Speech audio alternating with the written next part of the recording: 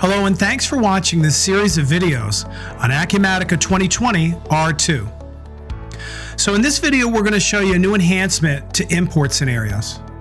So one of the challenges we have in processing import scenarios is that when we get an error message for a record, we get a simple error message here and we have to thumb through it and try and figure out where and what column we need to solve the problem. If we go over to Acumatica 2020 R1, we can take a look at that example. And we mark this one active. We only want this one active right now. We could toggle all of them if we wanted to. But if I make a change, for example, to the customer ID, and then I try to import, Acumatica gives us an error message here in this error column. However, now with 2020 R2, I just do the same thing here and mess up the customer ID. We'll toggle activation in this case and just check this one, a little bit of a shortcut. And we import. Acumatica now shows us the error right here. Now the other thing is in 2020 R2, Acumatica has improved the performance. So let's take a look at that. If we check off records 3 through 12, and we unmark record 2 and import,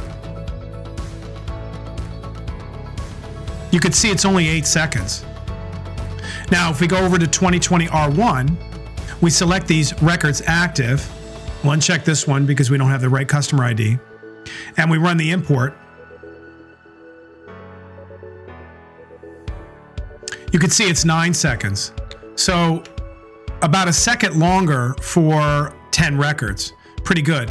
Now, if we go back and put on parallel processing, so to do that, we go to our import scenario profile.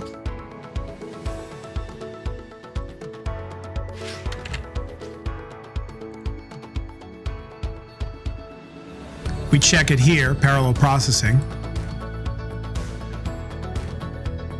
We'll go back and refresh. Notice parallel processing is turned on. And we uncheck these process records because we want it to import again.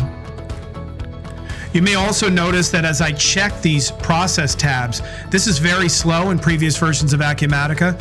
It actually takes several milliseconds, maybe a half a second, to uncheck these records, particularly if you have a lot of records. So this performance has been greatly enhanced as well. And this time we turn on all records.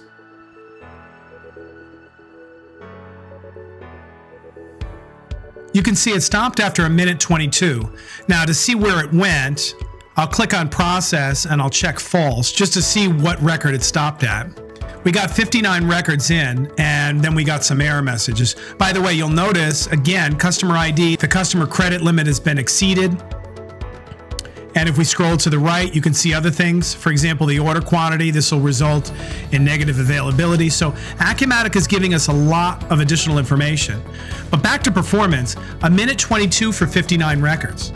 Now, if we go back to 2020 R1 and we run the same thing, now this took 3 minutes and 4 seconds. And if we check false here for process, find out the last record it stopped on, it got to 145 records. And if we take a look, I put the numbers on a spreadsheet. So 2020 R1 did 145 records in 184 seconds. So this is about the records per second. And 2020 R2 did 59 records in 82 seconds. And this is the records per second. So about a 9% improvement. And again, if we go back, you'll also notice we didn't get very good error logging here on these two records. So that's import scenario improvements. Thanks so much for watching and have a great day.